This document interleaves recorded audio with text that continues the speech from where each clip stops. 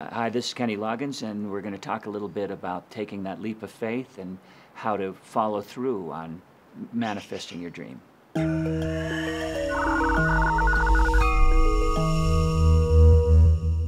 Once you determined if your dream is one that you want to go for or not, if you feel that it's something you can actually achieve, if your dream is to be an astronaut, that may take a little while.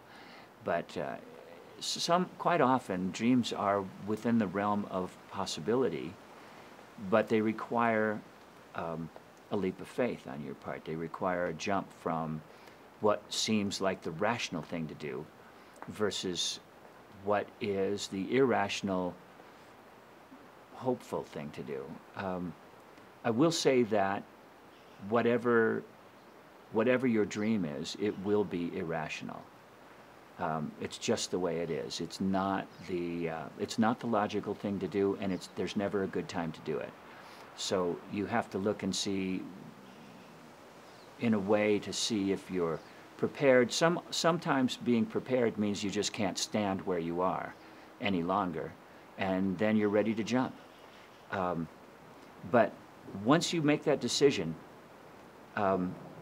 how you follow through is determined by your belief in yourself, that you can show up, that your brain will show up to support your heart, and the choices you've made is determined by your belief in yourself. Are you willing to show up entirely to let that dream manifest? And if you aren't, then you need to look at why you sabotage what you really want to do.